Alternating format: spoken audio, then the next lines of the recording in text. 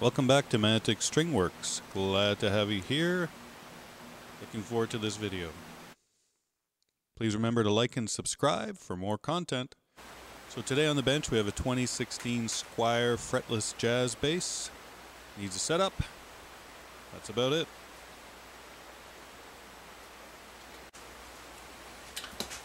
Alright, so on the bench we've got this nice Squier Fretless Jazz Bass. It's got a few changes, a few modifications. We've got some Seymour Duncan quarter pounder jazz pickups. Also we have concentric knobs here, so we have volume and tone for each of the two pickups. So that's a nice little feature. I like that instead of having three. Bridge is stock, the tuners are stock. Really nice bass though, so client wants me to have a look at it, do a setup. It's been sitting around for a while, not changing the strings, just going to do a basic setup, make sure everything's working okay. Okay, a good place to start is with the electronics and the pickups. Make sure everything's working okay. No static, pots don't need to be cleaned, we'll see. Alright, so with these stacked knobs, this is the volume and that's the tone.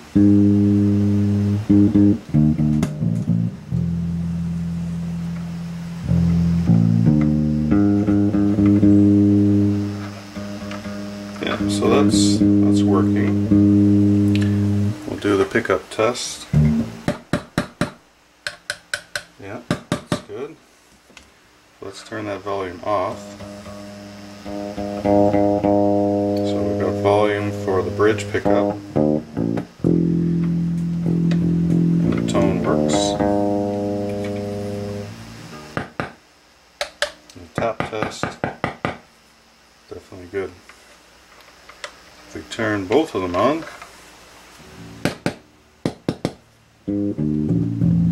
that's working too. Okay, electronics are good. This is a passive bass, so there's going to be a little bit of noise, right, with a jazz bass, especially when you have one of the pickups off. But all in all, that seems to be working fine. Alright, well let's move on to the neck relief. So fretless bass, just like a fretted bass, you take the same measurements. In this case, it's not from the top of the fret to the underside of the string. It's basically the fretboard, so the top of the fretboard to the underside of the string, but the measurements are the same.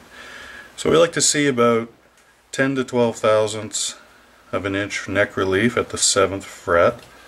So we're going to put our capo on. Okay, on the 1st fret, and then we're going to fret down. Here, I'll move this a bit. Fret down near the body, so somewhere around the 19th, 20th fret, around there, 21st fret. And that'll create our little straight edge, right? And then that way we can measure the relief here. So I'll start with a 12 thousandths feeler gauge. And we'll press down the string, we'll go to the 7th. And I gotta push it under there. So let's try 10 thousandths.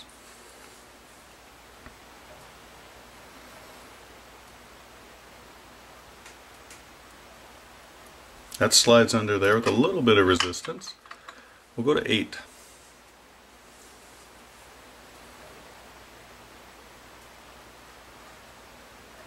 You can hear that, right? So it's still touching. So I'll probably put a little bit of relief in the neck. We'll play it and see if there's any buzzing, but 10 to 12 thousandths will pretty much guarantee that you're not going to have any buzzing going on.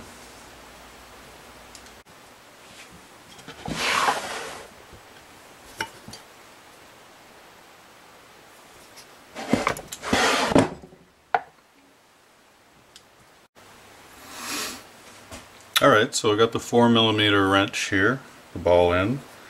So we're going to loosen up the truss rod a little bit, get a little more relief. So we're going to turn that counterclockwise, lefty-loosey. I'm just going to do a little, maybe 1/8 of a turn. And I'm going to check here. Move this a little bit so we can see.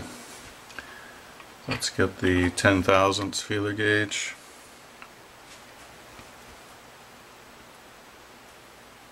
Oh yeah, that's better. It's not quite touching. We'll try the 12 now.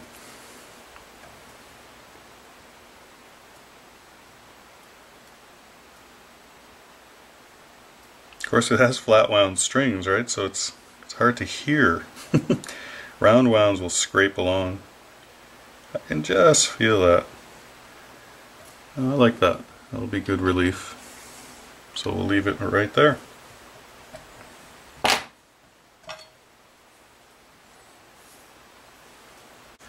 Alright, so now we'll check the string height. So this is a Fender bass, 34-inch scale. So Fender, we like to check the string height at the 17th fret.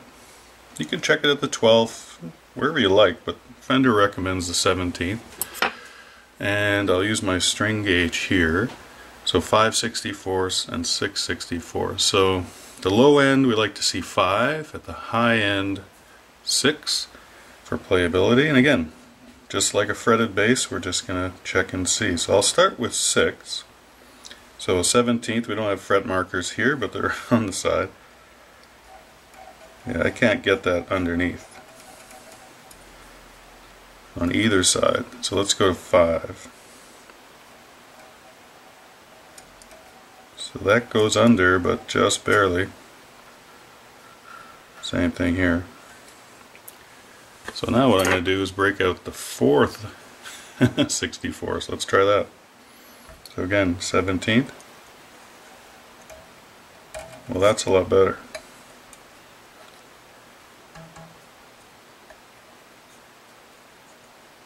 So I would say the action is probably a little bit low, but again, if it's playable and it doesn't buzz, then it's not bad. But I think we'll move it up to 5.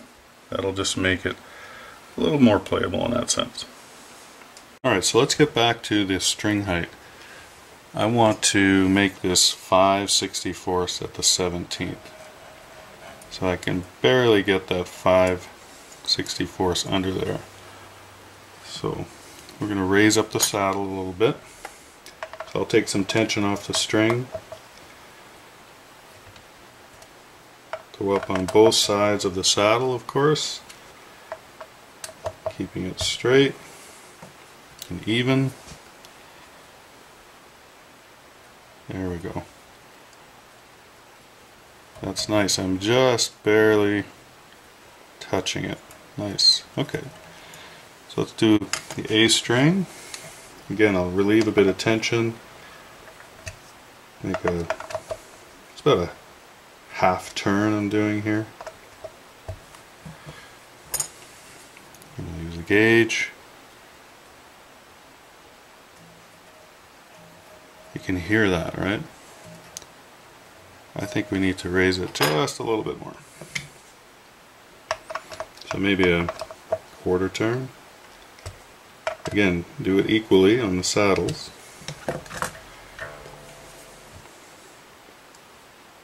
There we go. That's good. Let me do the D and the G string. So I want to check the intonation on the bass. I tuned up the bass before we checked any of the neck relief or string height. So now let's just check and see. Tuning's pretty good. Now let's check at the 12th fret, the harmonic. It's nice. Seems to be a touch flat. A looks good. E, not bad. Now again, on a fretless bass, where you fret is going to make a big difference, right? So if I fret right on the line, that's not bad. But if I go back a little bit, or I go forward a little bit, see? So really, it's about the touch. Let's try it here on the D string. So that's not bad. Again, go back a little bit, go forward. Let's go to the A. It's nice. The intonation is actually pretty good on the A, D, and G. I'd probably say the E. Look at that. That's sharp. Can bring it back a bit. I think we might have to adjust the intonation on the E string right here. So we'll remember to do that once we raise the string height a little bit. So when we check the intonation, we notice that the E string was sharp. So that means we have to try and move this saddle back, lengthen the string to flatten it out a little bit, right? So we'll see how much room we have there. Yeah, I think I have to loosen up the string first. There we go, release a bit of tension. Then I'm going to try and move that back, well, probably about 1/8 of an inch or so for measuring. So you sort of eyeball it right at first. Okay, you tune it back up.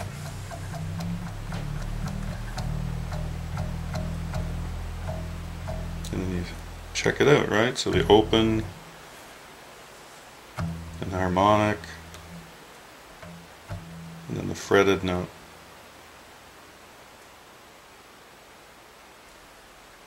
So let me show you on the tuner. So let's do the open E. So we're showing a little flat here, right? So we're going to tune that up a bit. Harmonic, not bad, a little flat. Do that again.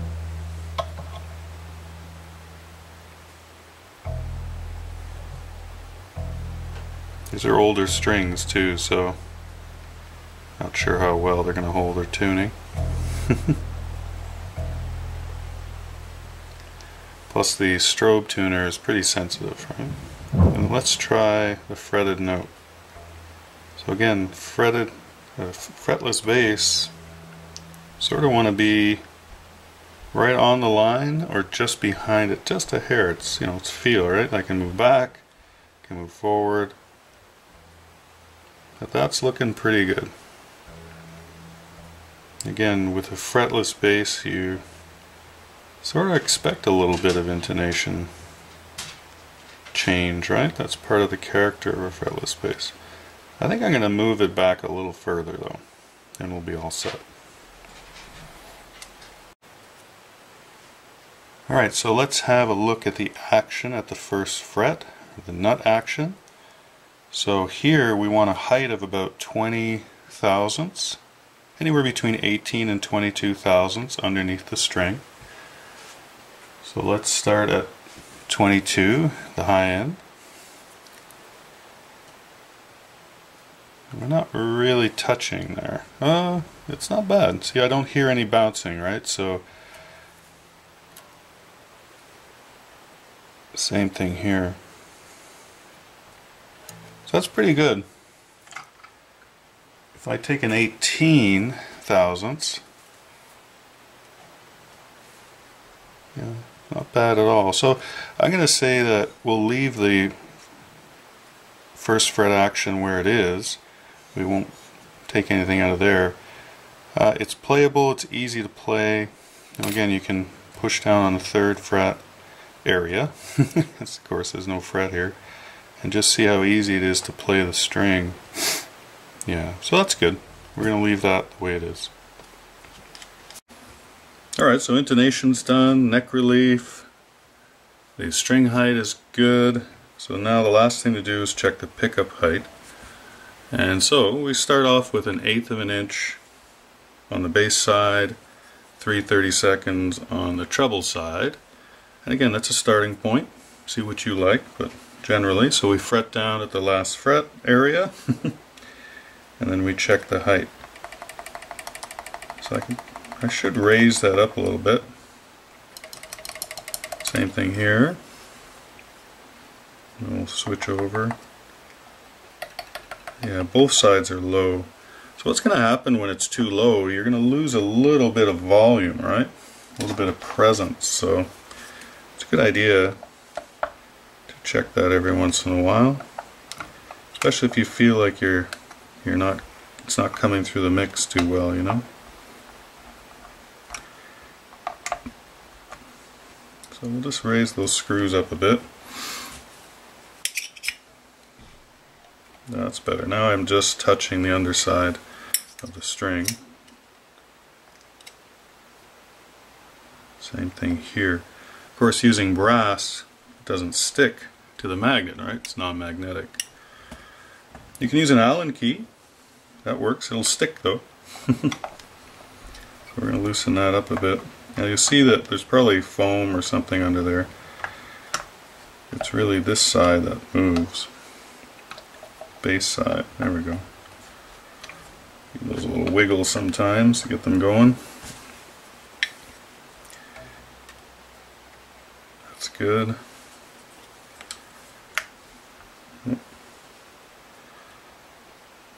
It's not bad. Let's see if that foam might need to be replaced under there soon. We'll see once the clank gets the bass back. Very nice. Well, I think that's it for this setup. Love fretless basses, looks great. Alright, well that's it for this bass. Thanks for watching. Let's see what it sounds like.